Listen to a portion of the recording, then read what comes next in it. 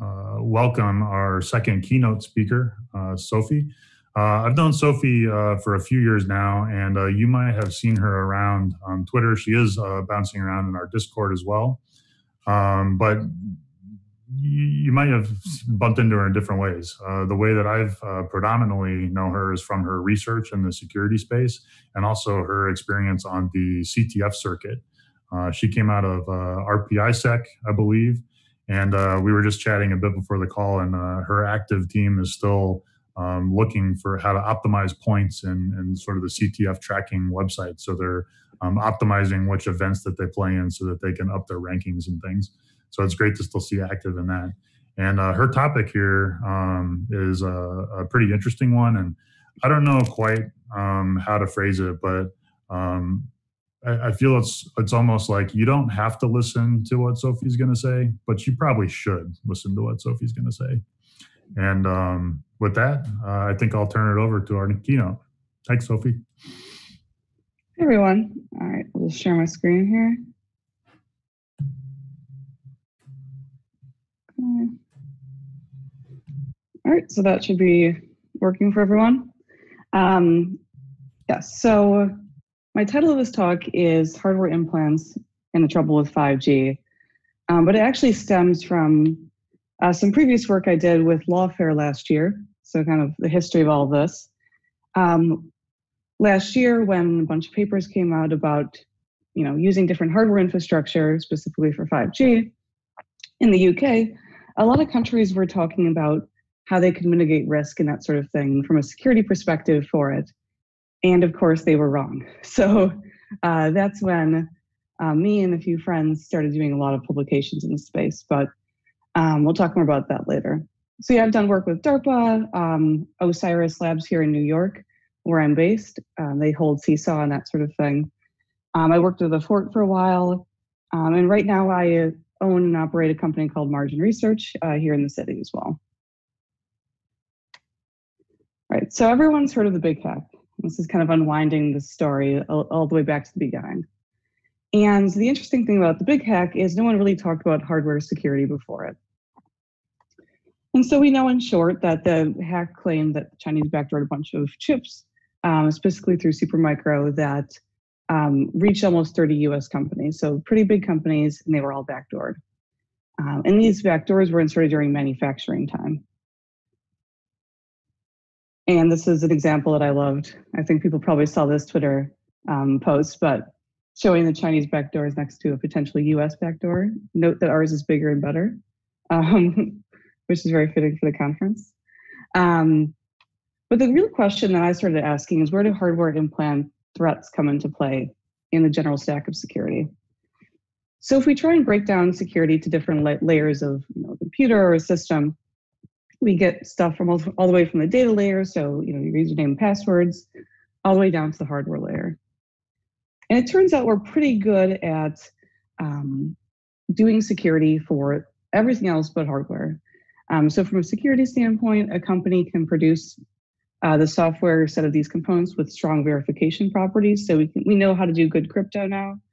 Apple can develop a secure boot, which is cryptographically secure and provable.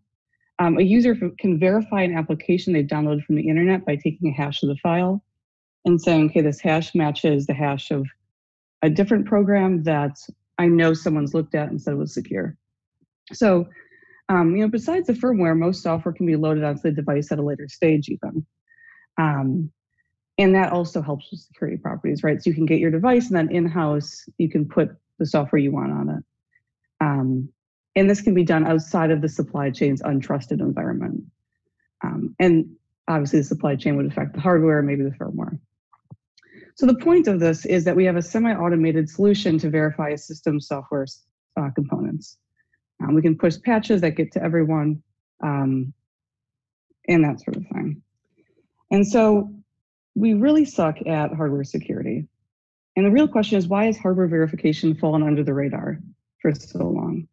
And I think the main reason for this is that it's fallen mostly outside of a company's control.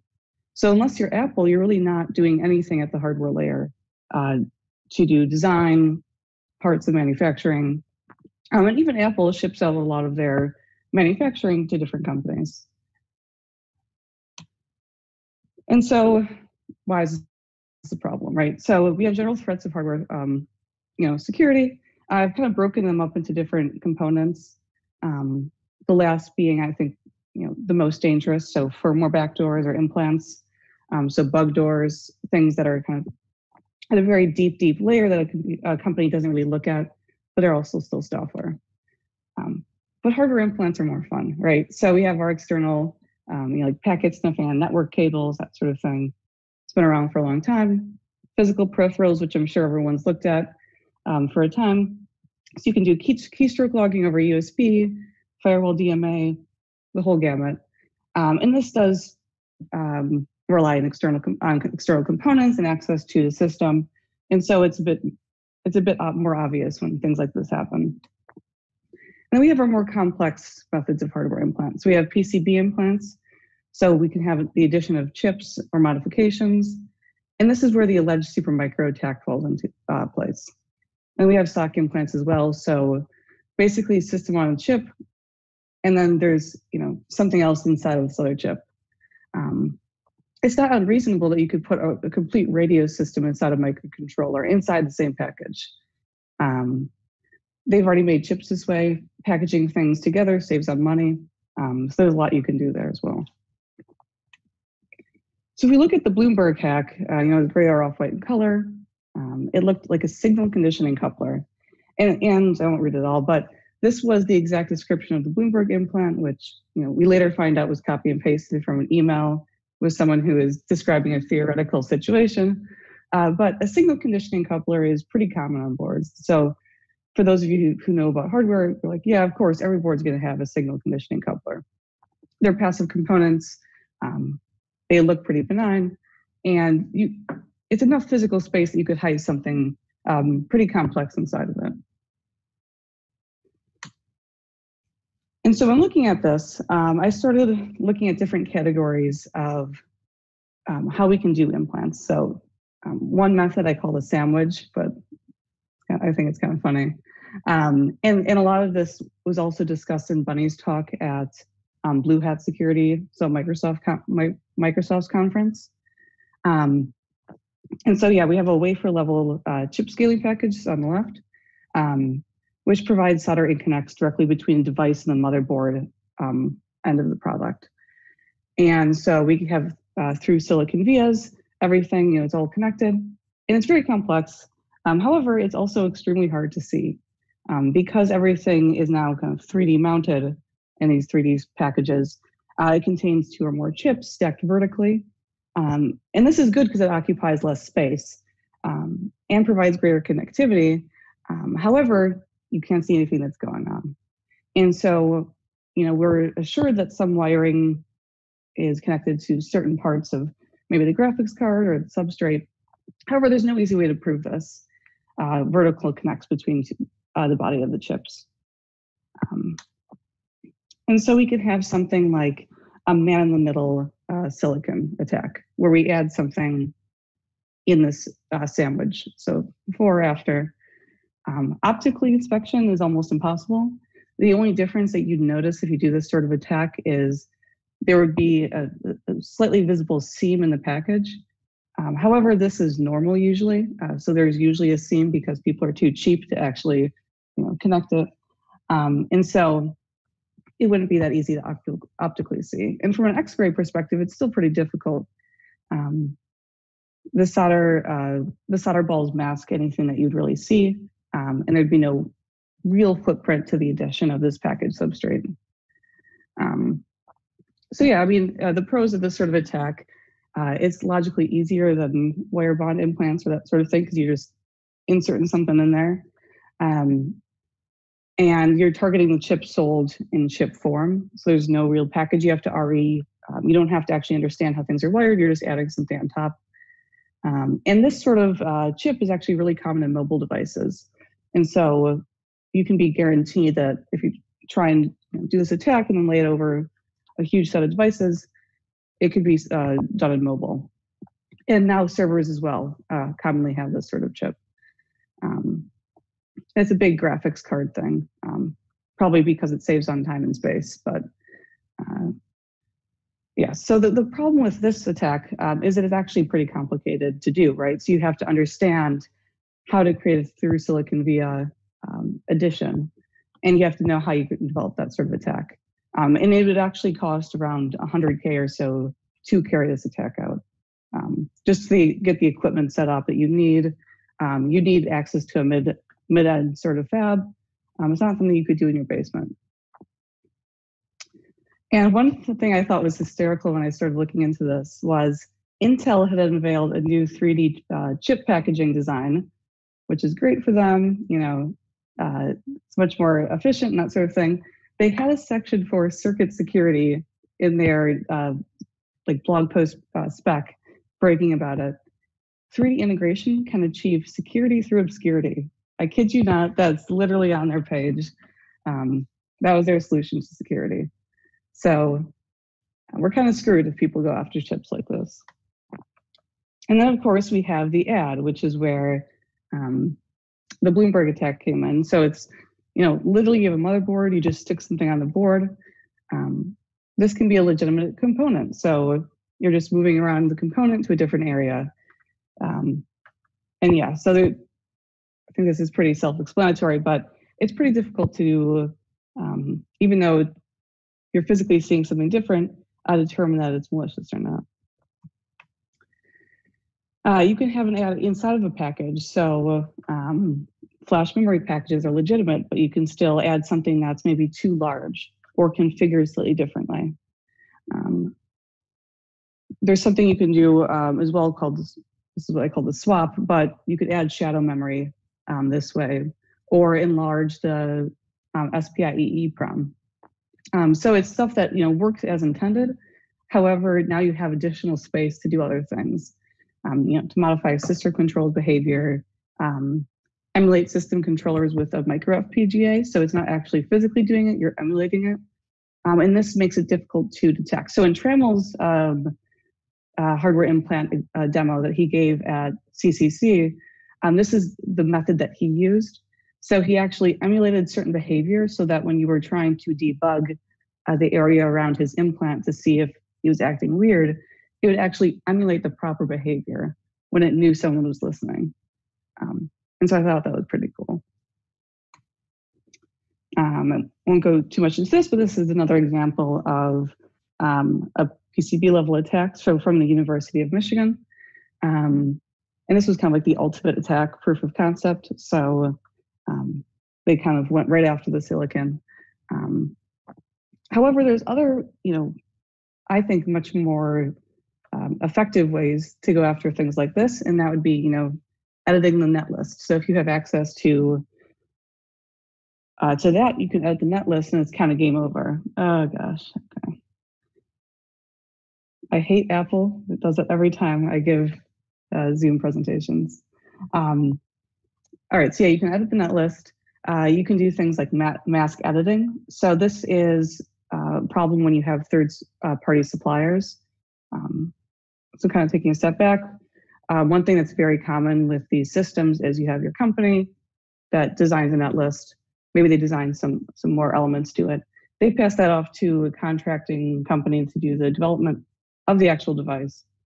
And that company itself then sends it off to, you know, a dozen other companies to do part acquisition, to do different parts of the process to build it up. And so you end up having an extremely large supply chain for even the most simple chip or motherboard. And so even any one of these companies can do different sort of things to attack. But yeah, you can do mask editing. Dopant tampering has also been proven to be malicious. One interesting attack that I came across was the spare cell rewiring, which I hadn't thought of before. However, there's a legitimate reason to insert additional empty slots, like spares, if you will, into things like ASICs. The reason that this is true is ASICs are expensive. And so instead of, you know, realizing you're wrong at the end of development and having to rebuild an entire ASIC from scratch, you insert empty slots So you can later, rewire the spare logic that you have. But it turns out you now have spare logic on your board. And so you have to be very certain that your ASIC only does what it's supposed to do, which is a hard thing to prove. And there's other sorts of attacks I won't go into, but if people want to know later, you can go through them. And so this is just showcasing the different stages of development for these chips. And so the challenge to attackers, so if you wanted to do this sort of thing, any single contractor who attempts to modify something at each stage should be stopped through the manufacturing process. So there should be checks at each stage to make sure that nothing's been altered. And that's why it's most effective to potentially edit the IP list or the net list at the start. So you don't have to deal with all of this. However, my next question to them would be, how great are the manufacturing checks at each stage? But we'll never know. I guess that's just showing that. One thing I really like to point out here is, and I've looked at a lot of boards, the real problem with detecting any of these hardware attacks, like the add or a swap sort of attack, is that oftentimes companies will attack themselves or add components, swap out components for cost. So lower cost allows them to, take that extra money off the top and store it on the side. So there's a lot of counterfeit parts being used where the manufacturing company is just profiting off of that small difference between the part cost, like those 2 cents really add up. But then also it's a sourcing issue, right? So if you're trying to build a board by a certain deadline for a company and you have 2 parts that act when you put them together as one part, but the part you really want to put there would take 6 months to be shipped from Brazil or something like that. You're going to go with that addition of those 2 parts instead to speed up the process. And so in general, most of the time when I see different parts being used or swapped out, it's because of this reason. So you have to prove the malicious intent as well. This is an example of something I came across when I was reversing some boards after the Supermicro case came out, just showing that between boards, so this is the same model, between boards they had 2 different parts.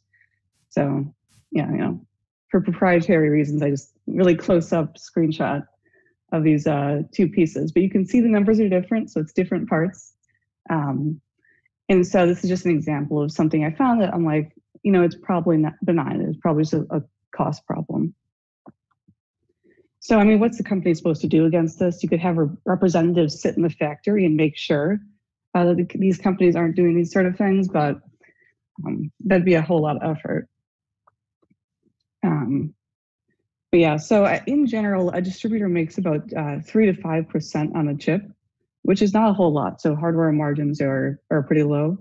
So if they can inject 3 to 5% of fake chips in also, so chips that may have these swapped out parts or things like that, they double their profits, right? So every small percentage matters for them. All right, so this is kind of going over the numbers again. Looking at the cost of to an attacker for different types of attacks. So this was taken from Buddy's Blue Hat talk as well, which I highly recommend watching. So as we can see here, wire body implants are cheaper to do, even though they're harder to perform. So I put together this kind of diagram, mostly just to show the different types of attacks against difficulty levels. So it's very hard to perform or to be in a position to perform a mask edit, a netlist edit, the good sort of edits you'd want to do if you didn't want to be detective. And it's mostly hard because of access, right? So it's not hard to physically edit the netlist, but it would be hard to get access to do that. And it's also very hard to detect a backdoor when it's edited at this level. So yeah. And so at the end of the day, when you're looking at these boards, and I had a lot of boards come through right after the Bloomberg case came out. Maybe it was fake, but it did help business, so that's good. But But yeah, so one thing that was a big takeaway is that inspecting for something that exactly appears like what the Bloomberg article described is very, very ineffective. It doesn't actually do what they want. So our solution was inspect everything here, even down to this layer. And so these are some methods that we performed when we were looking at boards, so you can follow traces. And 99% of the time, you're not going to have the specification of the board, either from the supplier, so from Supermicro, but also from the manufacturer, right? So the manufacturer has parts or components of the board that are proprietary and they're not going to share those specs. So what you have to actually do is reverse out the net list of the board and visually inspect things based on that and kind of try and do a net list matching between boards over time. One idea I actually had here, if people have PhDs they want research ideas for, like an OpenCV thing or something like that to image the board and lift off the net list automatically, which I think would be pretty useful. But it turns out there's not a lot of tooling out there for hardware verification. And I think that'd be a neat one. All right, so we were, of course, looking for the addition of a component inside of an IC or an integrated circuit. And so at a certain point, you have to look at X-rays. And because of the nature of these chips, you actually have to do horizontal and vertical. You can start shaving off tops of the chips and taking pictures as you shave off layers, but for this one, we just did side and top. And here again, you just have to visually inspect where the wires are connecting. A different thing that I think is a very useful trick when you're looking for swapped out components. So in the case for Tremolo Hudson's CCC backdoor, what he did is he actually added, replaced a passive component with an active one. And so one pretty useful method is to just see, okay, I have this entire board. What are all the active components on it? And then from there, you can say, okay, are any of these active components weird? Like, should they be passive? And that's kind of a good binary check you can do. I mean, all of these methods to look at boards are destructive, which I think is a separate problem. We'll talk about that later. Could talk about that. All right, so this is just going through Tramel's demo of his backdoor, which is kind of cool. So he's based in here in New York as well. And so the cool thing about his thing, which I had mentioned, was doing different checks on the board. So, reading flash chips, replacing the flash chip, watching the SPI bus. None of those techniques, which people traditionally use for hardware reverse engineering or to figure out if things are acting up, revealed the presence of his backdoor. And I think that just shows why detection is so hard. Because all he did was replace passive with an active component. All right, so one thing I also wanted to mention before we move on to a different topic is the fact that automation is difficult in this hardware verification as well.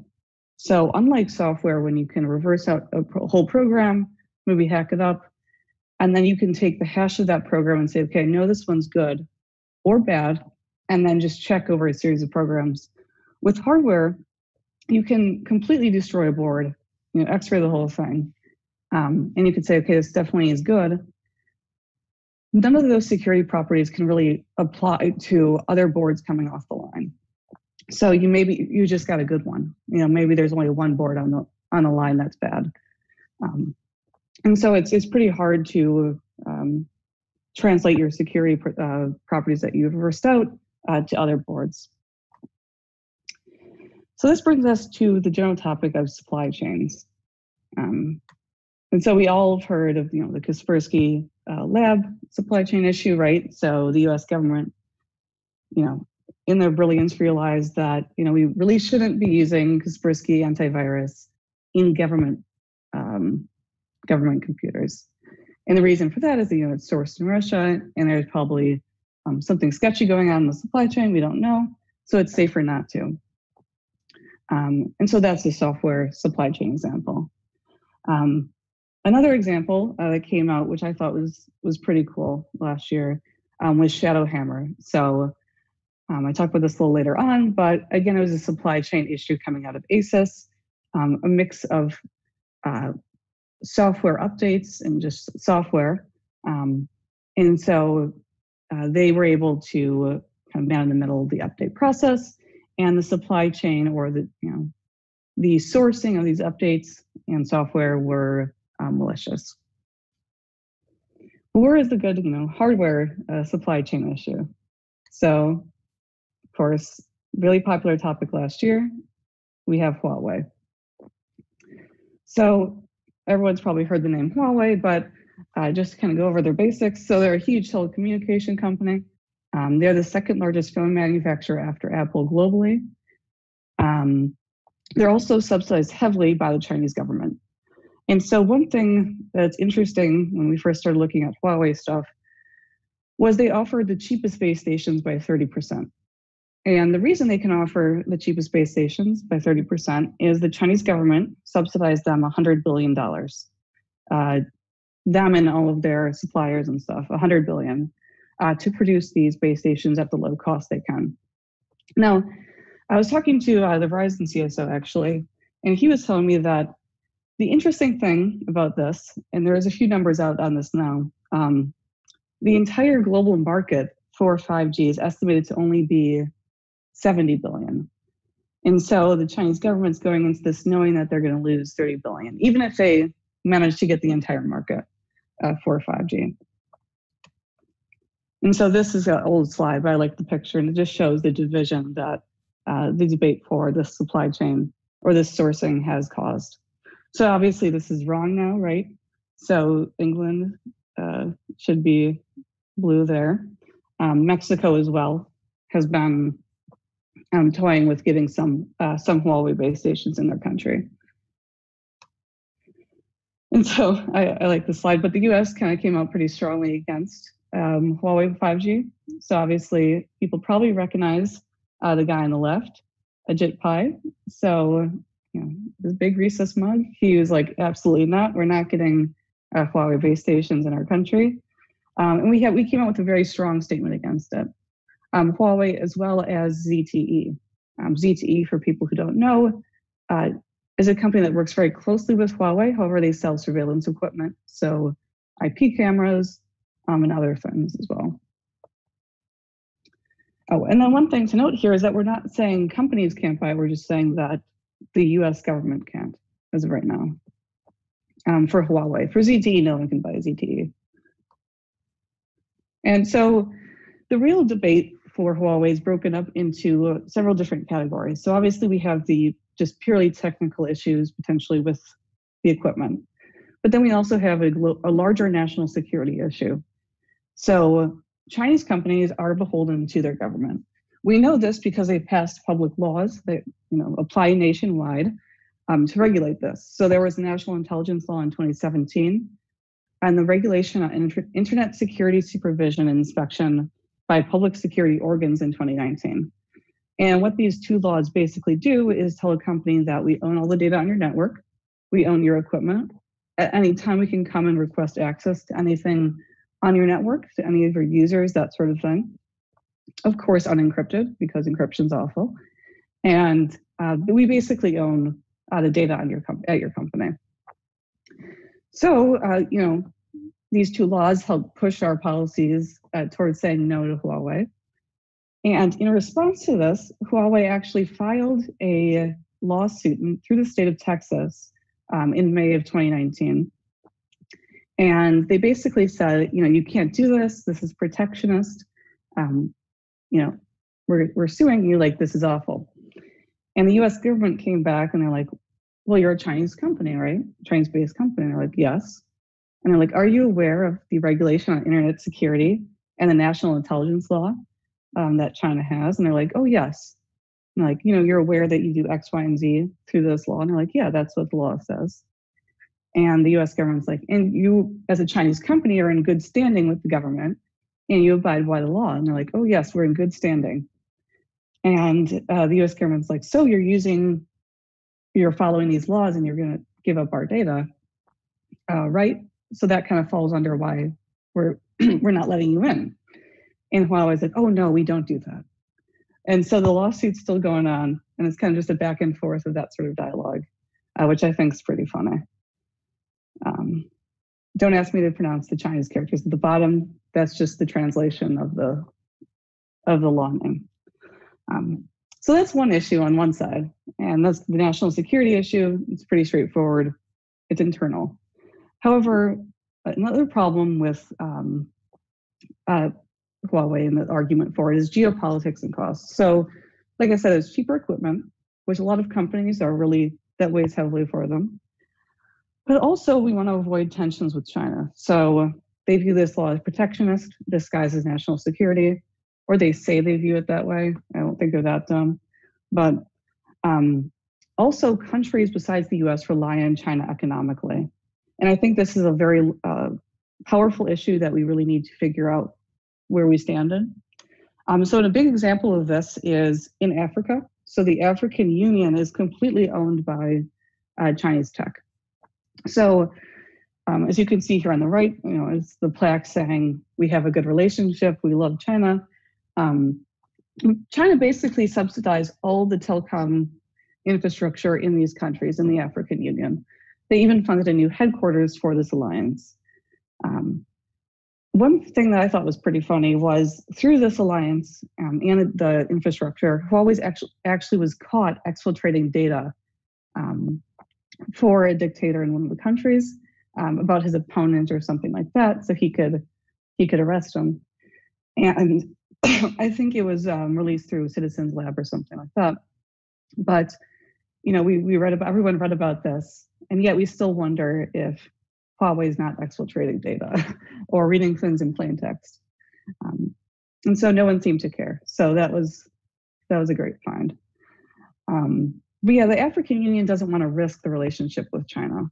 And I think that's a pretty large problem. A similar problem actually is in Mexico right now. And so the Mexican government really doesn't want to hurt the relationship with China because they are getting such heavily subsidized equipment.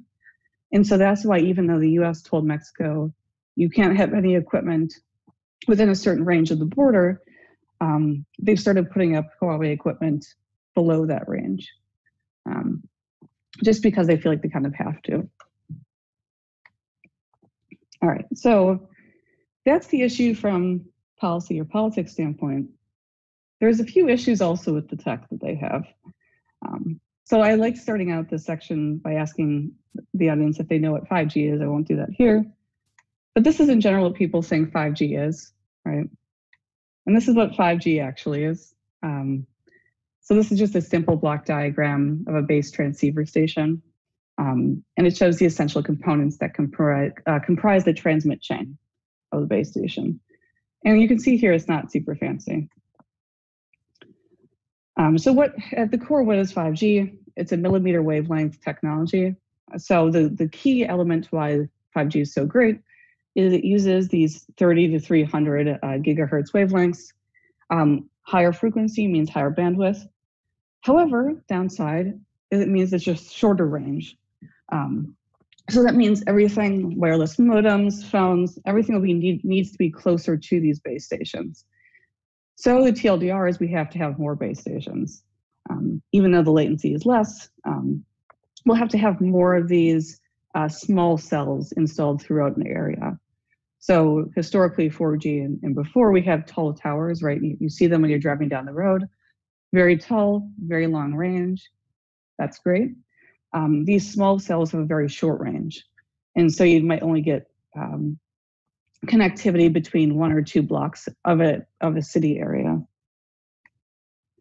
So obviously improvements are, a few. We have better speed, compression, capacity. However, coverage efficacy is a little more difficult. So we now have with 5G azimuth and elevation beamforming. So it means we get a better range, a better coverage. However, to make up for the lack of range for the 300 to 300, 30 to 300 millimeter wavelengths, we now have to add a second wavelength called a sub-6 gigahertz wavelength, or that spectrum. And these are extremely large range wavelengths. It can go over large distances. And one issue we have in the US with developing 5G is that all of this entire spectrum, the sub-6 gigahertz spectrum, is currently sat on by a company called Intelsat. I wonder what they do. And they sit on it. So all of these wavelengths in the spectrum are currently owned by someone. So AT&T, Verizon, they can't use them. And so one thing that the US government just came out with actually 2 weeks ago is a memorandum on 5G and how we're trying to push towards it. And one of the things they explicitly mention there is we are working with the FCC to try and free up some of these wavelengths for our telecom companies. And they also mentioned the US government really wants to push private sector innovation in this area. So we don't want to become a China, right? And, own the company or subsidize them heavily, but we can help them in terms of freeing up wavelengths that they need or other things. And then one other thing that I think is very different from 4G, or it is very different, is the IoT capability. So now we can connect anything to our base stations, right? Which is cool, sure, but it also has its downfalls. So this is just showing, with 4G we have one base station, with 5G we have lots of base stations. So there's not too much to add there. This is a picture of one of these small cell base stations from Nokia. I think it's better looking than the Huawei base stations also, so I think that matters. I have to stare at it every day. But these are the example of stuff they put up in cities. And so I think another problem with 5G is that, sure, it works really well in very dense cities where you can put these small towers up every 2 blocks. But in non-city center areas, not so great. And so I think that's a problem with just how the US is laid out. But a big problem, I think, from a security perspective, well, there are a few problems, but the big one is these 5G base stations are now no longer just a simple base station.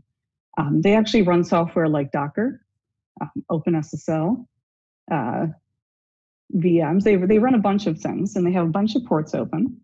And the reason for that is they're basically an IoT device themselves. So they're remotely managed, they're remotely updated, and all of these management systems are hosted in the cloud. In China, actually, in the case for Huawei 5G. So of course, we'd have to give them continued access to our infrastructure for them to update and manage these stations, make sure that everything's working as fast as it could be. And so between remote management, all these other systems on the device, as well as there's telnet ports open, there was a bunch of junk on it. And also stuff to allow for direct connectivity to the 5G base station. So things like your router connecting right to the base station, that sort of thing. So there's lots of services, lots of ports.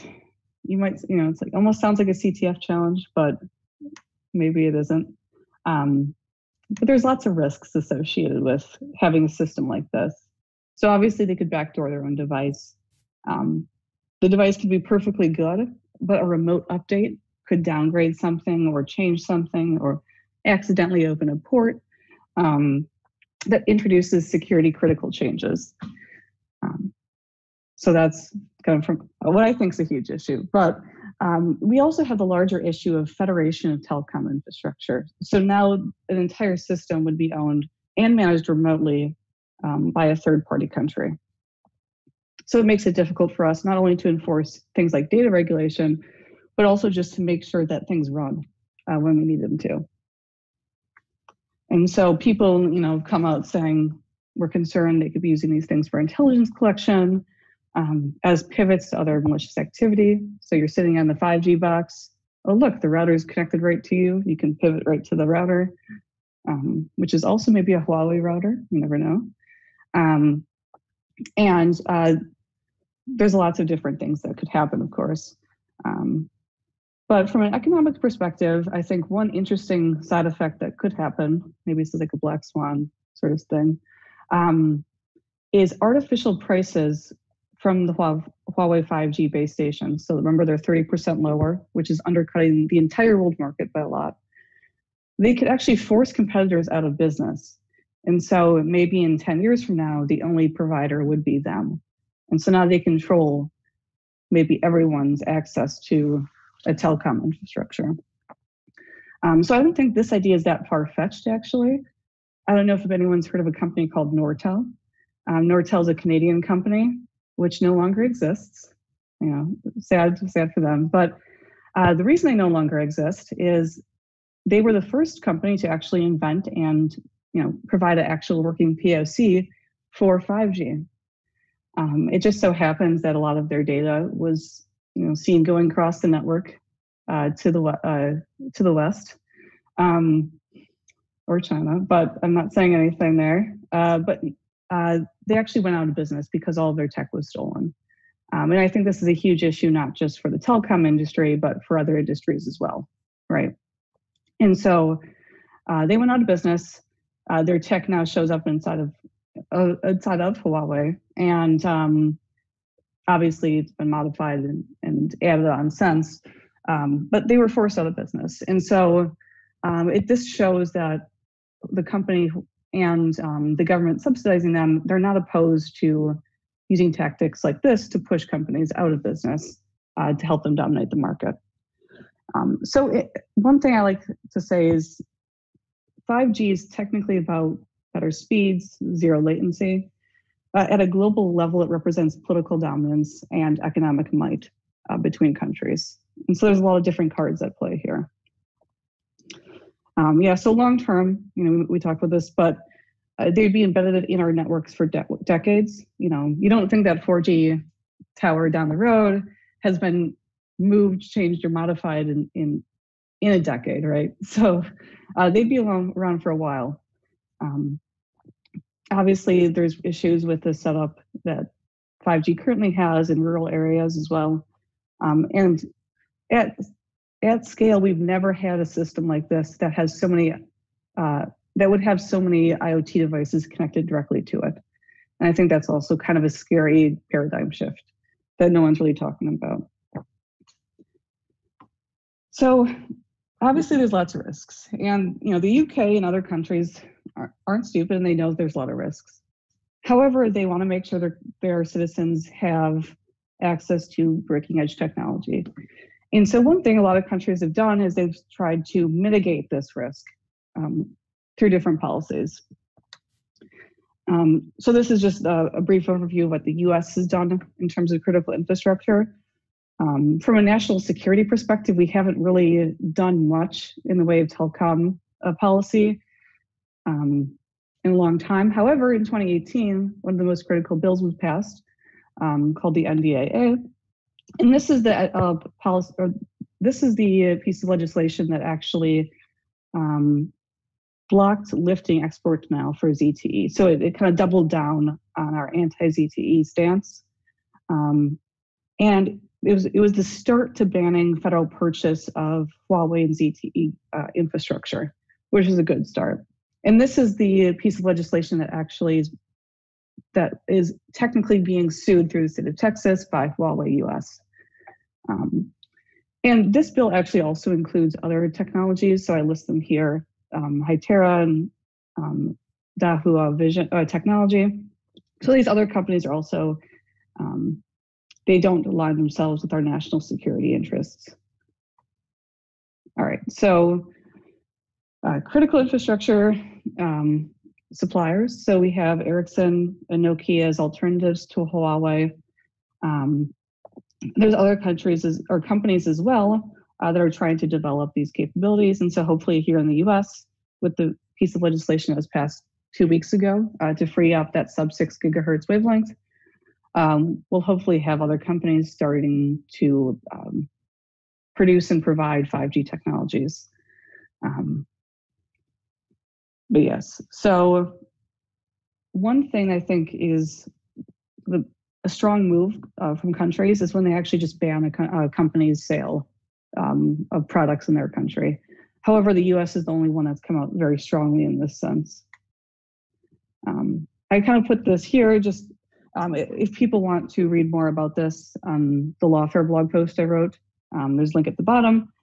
But looking at the mitigations from other countries, we can kind of categorize them in the CIA triad. So how can we preserve confidentiality, integrity, and availability? And this was mentioned in the UK's proposed mitigations as well. So, you know, one big mitigation that countries have tried to state or put forward is, well, everyone can use a VPN. So maybe the network's compromised in the entire country, but maybe everyone can use a VPN. I think everyone should use a VPN anyway. We'll see if that actually happens. But their big thing here is to assume that the network is already compromised, which seems a little ridiculous to me. But yeah, I think the problem with availability here, and I think I mentioned this before, but nothing stops a vendor from turning off their service, especially if they own the entire country's telecom situation. And so the UK, in response to this, stated that, well, we'll only allow Huawei equipment for 30% of our infrastructure, and it should be the non-critical parts of the infrastructure. And I'm just like, well, you know, how are you going to determine that? But also everything's connected anyway, so it doesn't matter. But they proposed having backup equipment from a different vendor that if the Huawei equipment gets turned off, they can just put that in. Well, if you do that, you might as well use the backup vendor first, but I think that's a different problem for them. So yeah, the use of VPN / using encryption doesn't solve confidentiality. So as we know, metadata is useful, and this would be still very much exposed to the Huawei base stations. Loss of integrity is still possible with encrypted data. And at the end of the day, why would you give an adversary that much of a foothold already? But yeah, I think one important point here that the policymakers don't seem to understand when it comes to using encryption over an insecure network is encrypted channels are dependent on each device in the network. And there's also transmits costs to the consumer or to the user. So if you're using your mobile phone to connect, that sort of thing. And network segmentation for critical communication is quite difficult in a real nationwide network like this. All right, so the UK's proposed mitigations boil down to lots and lots of code review and enhanced monitoring. And they want to have different vendors for every chunk of the network, which I think in itself is a little silly. But code review, I think, was their strongest thing. And that's because the Huawei Cybersecurity Evaluation Center has been running for 9 years. It's attached to GCHQ. And it has worked to continue to identify concerning issues in Huawei's approach to software development. So basically every year they read the code that Huawei gives them and they said, okay, you have 1,000 vulnerabilities here, fix them. Huawei has made no material progress on any of the issues presented to them since the inception of this team, especially in 2018, but there's been no patches put out to actually mitigate any of the vulnerabilities. And so they actually came out last year and said they have limited assurance that long-term technical risks can be managed. So just from a purely technical standpoint, they don't think these devices are that great. And we can't do proper risk management. And so reading through the report's quite funny. So you actually get snippets like this. So it turns out that all Huawei code has macros defined, safe library memcopy, which you'd think, okay, that's a great macro that probably wraps around memcopy S. It does not. It just throws away the desc max size and calls memcopy. So if you're reading the code, you'd see safe library memcopy and you'd say, oh, okay, it's probably safe. They probably use the desc max size. They do not. So at compile time, you get a whole different set of functions that are actually put in the code. So they've actually wrapped safe memcopy with a macro called another memcopy, because it's just not that great, So who wants to use safe memcopy? But even then, if you guys can see at the bottom, another memcopy, they pass the same size in for both the desk size and the source size. So there's lots of problems with this code.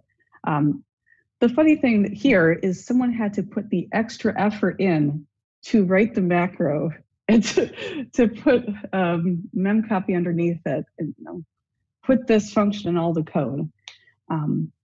So the funny thing about this is this didn't show up until 2018 when this task force identified hundreds of overflow vulnerabilities.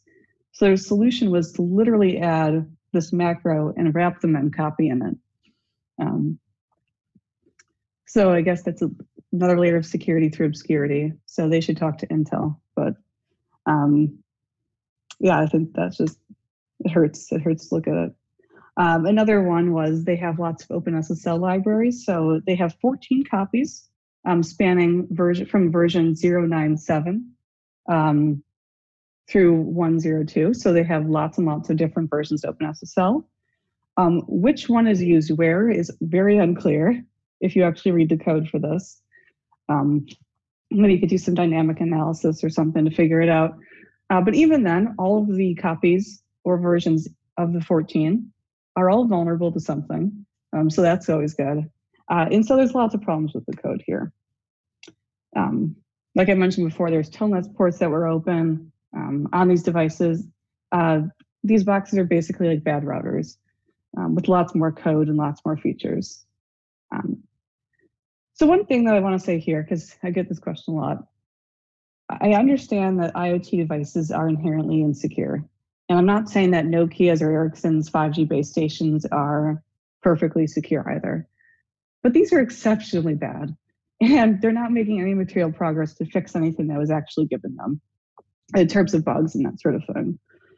And one other thing to note is that while they're exceptionally bad, they're also entirely beholden to the Chinese government, which other companies are not. So it's an interesting thought experiment. And then one thing also is the UK is relying heavily on source code review. Source code review has shown to fail in the past. And so this is one example of this. So Huawei launched a laptop called MateBook middle of last year. MateBook, working with Microsoft and that sort of thing, if you go to their website and download the firmware or the code, and they're running Windows, everything looks fine. However, when you open the laptop up and Windows Defender runs, Windows Defender alerts on a Huawei driver, which allows remote device management. And this enabled access to the Windows 10 operating system, which is kind of like a backdoor hack, except it's kind of like a front door as well. And the funny thing is, so Windows Defender found this and published it in March. The US had actually not trade banned this laptop at this point. But in June, Huawei removes this because so many people on the internet were talking about this backdoor. They removed the laptop, citing the fact that the US was looking to trade ban it. We should have done it probably earlier, I think, but this is just an example of the firmware can have lots of other features that the source code doesn't actually show. And again, I love this picture so much. But the key part here is, and we learned this with the Supermicro case, if you control the hardware and you control the firmware that's originally put on it, you control the device. And it's extremely hard to verify security for any stage of this process. This is another one I like calling out. So this is the ASUS Shadow Hammer attack. The interesting thing about this one, so this was a software update bug, so supply chain to the update server, you downloaded something that was malicious. The interesting thing about this malware was that even though it got on thousands and thousands of devices, it only actually attacked 600 people, or it only actually launched its payload for 600 victims. And it did so when it found the correct MAC address on the victim's laptop. Now you might be wondering, how this piece of malware knew the MAC address of the different victims. That's a good question. Lots of people are wondering that too. And it hints at having a backdoor or a leak or some sort of access at manufacturing time to the MAC address put on that computer. So I think it's pretty suspicious. But and then ShadowPad is another one. This was also a different server management update backdoor. So the takeaways is risk management is not only impossible but ridiculous when it comes to these sort of things. Obviously, supply chains, have a global risk and global impact, but policy decisions around this need to be informed with a complete understanding of technical issues. So suggesting things like, oh, we'll only use it on 30% of the network, or we'll use a VPN. They just don't cut it when it comes down to this serious of a topic and this serious of technology. One thing I want to point out as well is we should not be using national security issues like this telecom issue as a bargaining chip for trade. And this undercuts the meaning of our bans and our statements against the equipment. And this is, of course, not protectionism in disguise, which a lot of people argue that it is. Yep, so you can contact me on Twitter or email. That's my handle on IRC or Slack. I don't know if this would work. I guess I could try it. So this is I'm sure people have seen it. It's the video that Huawei came out with 2 weeks ago. And they basically tried to redefine the word backdoor. And so they said, backdoors aren't necessarily bad. This is a front door for law enforcement. And that was their number one argument for their devices. Yep, so I'll take any questions now or in Discord later. I think various governments have tried to do similar things in the past, right? Like we used to call it Clipper.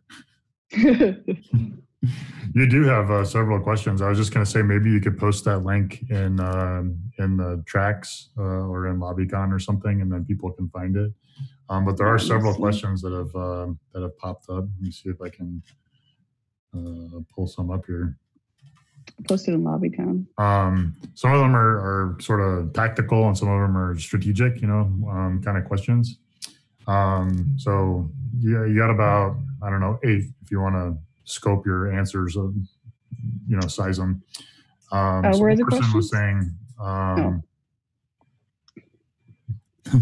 one person was saying, what can average people not trained in tech do to make sure that the hardware that they buy is safe from backdoors? That's tough. I mean, I think even if you are really good at tech, it's hard to do that. I think the biggest thing is just make sure you know the manufacturers in your supply chain. So not just the one company you talk to in China or other countries, but make sure you know, okay, well, who do you get this part from? Or who do you actually have fabricate this part of the motherboard? Or who do you go to actually print the silicon? Because 99% of the time it's not in-house. Who is asking those questions? Like, you're not asking them, at the Apple store. The genius at the desk doesn't know the answers. Right? Well, yeah, I don't know if a consumer can do too much, but if you're a company and you're looking to purchase things, then you have a bargaining chip of, I'm not giving you money unless you tell me. Gotcha. So is the consumer beholden? Like, you want to try and select companies that you trust to do such things, or in your mind, is there some sort of I think you kind of are, honestly. Governing body to do this or something, There's nothing much for hardware in my experience. I mean, prove me wrong, but I own an Apple phone. It's right here. This has secure boot and other sorts of encryptions on it. But yeah, the best you can do is really understand the device you're getting and, trust the company to do a good job sourcing manufacturing. You heard it here. Sophia trusts Apple. 2 more questions, or 2-part question. When you're talking about these sort of implants and backdoors, where does the financial motivation come from? surely it's not from the manufacturers themselves to do this. Are they being sort of coerced or bribed or incentivized by, state actors? Is there some sort of profit model? So actually, I mean, I think you're right. Companies really don't care. If you see something coming from a company itself that's bad, it's probably just because it was cheaper to make the board that way. One actually interesting thing I did see was a company in a different country was making devices they wanted to sell both in the US and in China. And in order to get the sale in China to go through, they had to make the device in such a way that it wouldn't break, the firewall, the network rules that they have. So there was no HTTPS anywhere, right? They modified the way they did their updates as well to go to the server that was requested over HTTP. There was a lot of problems with it. It looked very much like a backdoor. And in reality, it was just them complying with the Chinese government to get a sale in their country. Now, is China using it as a backdoor to spy on their own people? I don't know. But there's that sort of economic incentive too, right? So China won't do business with you unless you make your device a certain way or do what they tell you. So the corollary question to that, if you kind of, you personally have seen something like that, or you've seen the writings about something like that, how do those companies then respond to your research? There's kind of like the bug bounty program side, but also if you know that was an economic incentive, then the company is fundamentally aware already that they did that, and your research is not, shining a new light. So how do the companies react? Usually those things don't necessarily go public.